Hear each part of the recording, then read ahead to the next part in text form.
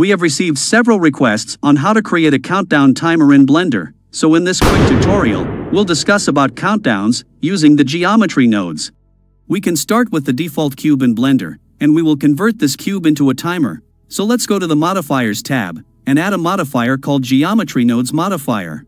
Then we have to pick up a geo node tree which is called Countdown Nodes. You'll get this node in the download file, and the free download link is given below in the video description. Once you append or copy this node tree, and open it in the Geometry Nodes editor, you'll get this kind of a complex node structure within this node tree.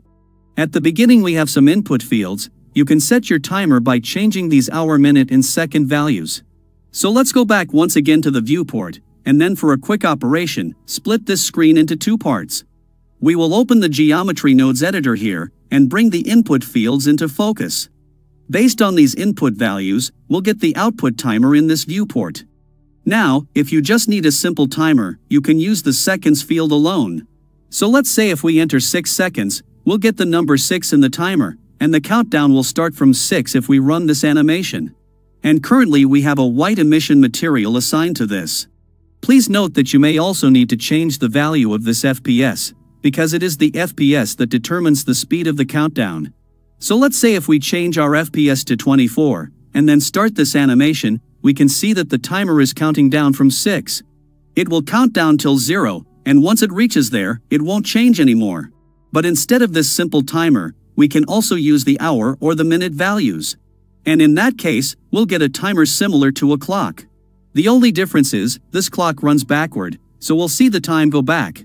It will act just like a timer, with a real time value, and just like the previous case, it will count down until it reaches all zeros.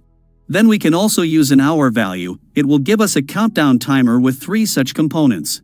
But the best thing about this node tree is, it also gives us a Boolean output, and the value of this output field will be set to true as soon as the timer reaches 0.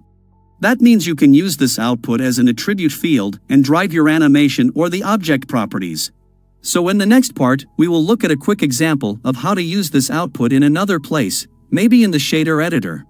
We are using 2 emission shaders here, and we are mixing them with a mix shader. If we set the mix factor to 1, we'll get a red material, otherwise it will look all white. But we want to drive this mix factor based on the output of our geometry node, so let's give it a name like ABCD.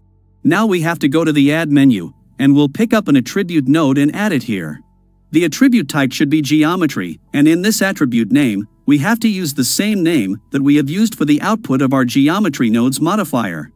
And then we'll connect this FAC output to the mix shader.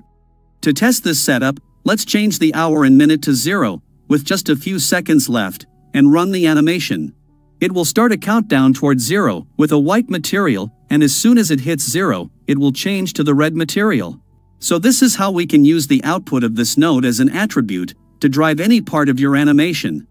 The attribute is anyway a byproduct. Primarily this node tree creates a flexible countdown with an optional clock-like time.